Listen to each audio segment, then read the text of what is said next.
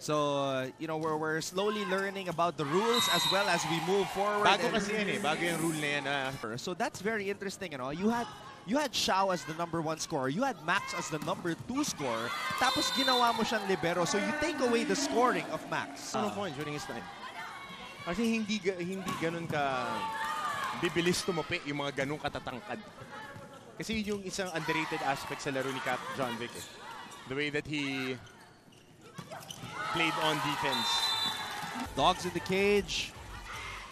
Bullets in the barrel. Basta yun na yun.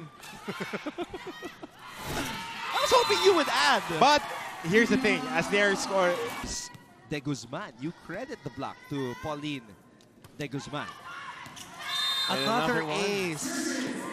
Start off this latest rally. Sharp serve. Paralejas tossing it up. Moming. Down the line hit. Abay. Senzon tossing it up.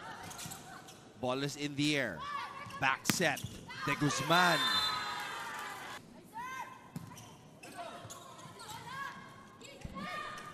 Quick attack.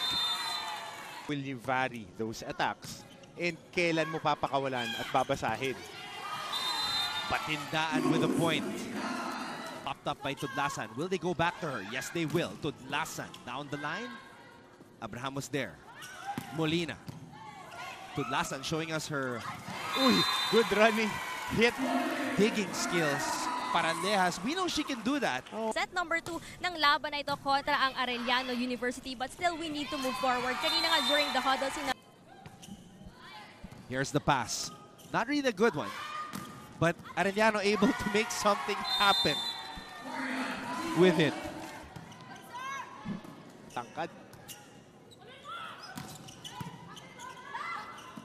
Paralejas.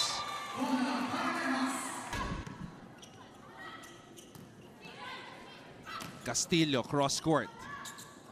Paralejas, Tudlasan. Goodbye. Free ball para sa Arellano. You don't want to give too many of those. Tudlasan, combination play. The drop works for her. Is in for the long ride. Kasi mahirap mag-rebuild. Totoo yan, mahirap mag-rebuild. And if there is a person that... bibigyan siya ni Paralejas. Yun na nga, bibigyan siya. Dino could not finish the match. Molina will hit. Free ball. Will Paralejas give it back to Dino? Yes, she will. And Dino, was that enough?